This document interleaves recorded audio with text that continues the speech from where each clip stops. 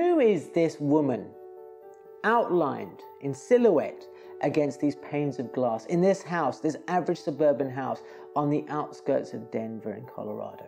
Take three photographers, one of whom was instrumental in redefining modern landscape photography.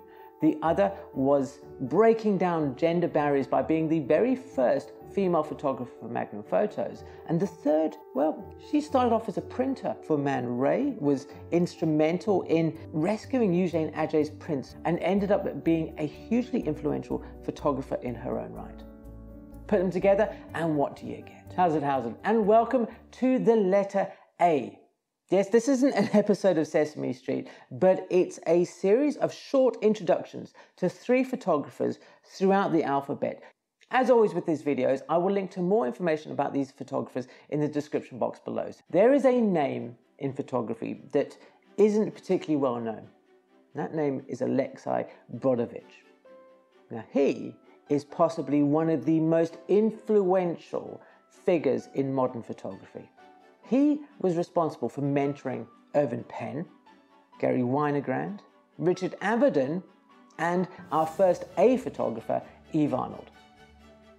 Eve Arnold is probably best known for her photo essays on celebrities like Marilyn Monroe. And you can see in her photographs that she treats the subjects whom she photographs with complete respect.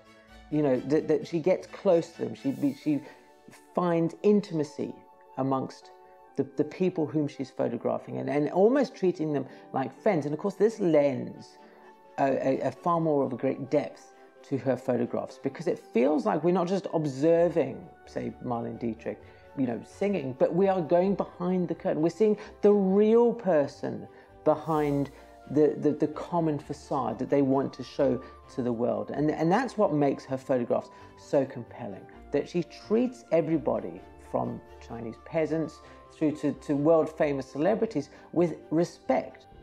Throughout her work with Magnum, Eve Arnold traveled the world photographing for various publications. And if you are interested in photo essays and photojournalism and what have you, then she would be a fantastic place to start. Now, I'm going to interrupt you very quickly here just to tell you something about how you can stop YouTube showing you all those silly cat videos. When you subscribe to the channel, YouTube takes that as a sign that you like this kind of content. Content that talks about the why of photography. So it will take all of those silly cat videos that it's trying to shove down your throat and shift them all away, because it goes, hey, you like the Photographic Eye. So we're going to find you more content like the Photographic Eye that deals in the why of photography. So get rid of the cat videos, hit subscribe, and you're going to get more of this fantastic kind of content. Bernice Abbott is one of those names that is a bit of an enigma, certainly for myself. And I'm going to hold up my hand and beg forgiveness for my ignorance, because it took me so long, like so long, between first hearing her name and actually being able to put a photograph to that name. And that's a huge failing on my part, but I have rectified it, and hopefully for some of you out there who may have heard of the name, you're now also going to be able to rectify it. She got her start printing for Man Ray, that very famous sort of surrealist photographer who does all the glass tears and the solarizations and what have you. And it was while she was in Paris that she also met Eugene Aget. He was that very famous French photographer from sort of the turn of the century, whose work is very celebrated now. And I believe it's only really because when he passed away, Eve Arnold, through his estate, bought all of his negatives and his prints and kept them for posterity. After this, she became very much an influential photographer in her own right. And you can see her photography in this 1930s New York is extremely reminiscent of Aget's photography. It has this kind of a very straight aesthetic, which is interesting given that she must have picked up quite a lot of surrealist pens when working for Man Ray. But you look at her photographs and they are as if you took Aget and put him into a modern context. And I don't think that's necessarily saying that she is a copyist, because of course she certainly isn't. You know, she is making photography in her own right is just a great example of taking something that speaks to you, just as much as obviously Auger's work spoke to Abbott, and then she translated that into her modern world, and so too can we. In addition to this straight urban landscape photography that Bernice Abbott was creating, she also produced some rather interesting portraits in sort of the 1920s and 30s of great artistic and literary figures. Now, they're not mind-blowing portraits by any means of the imagination, at least to me. I mean, you may have a different perspective on that.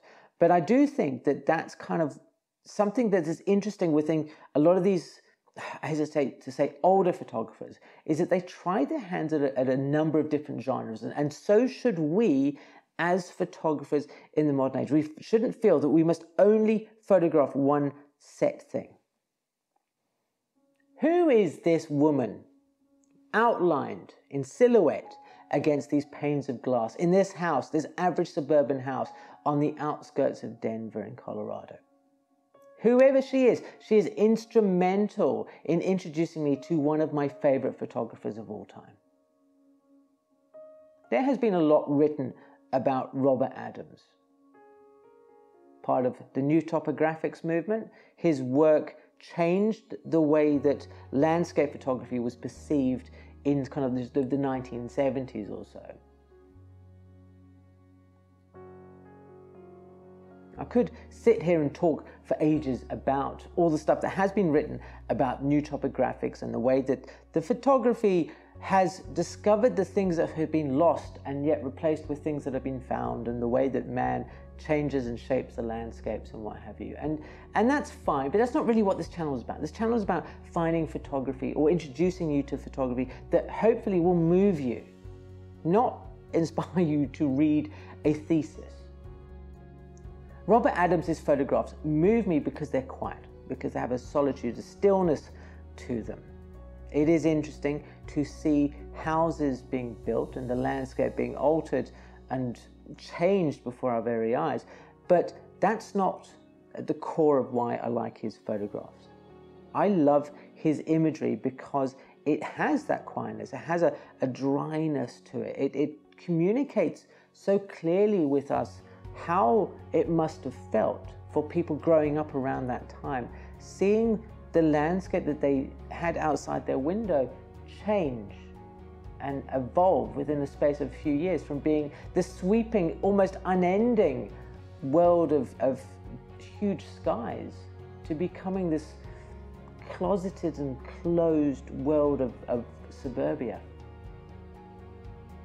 The reason this has so much meaning and input in my own way that I interpret these photographs is because it's much like the world that I grew up in. The felt that's across from the house that we lived in initially in South Africa is now a giant shopping mall. The river where we used to, fish for crabs and stuff is long gone. It is all been swallowed up. And maybe that's what I like about these photographs, is that they appeal to my sense of simplicity, of minimalism, but also they remind me of a time in my childhood.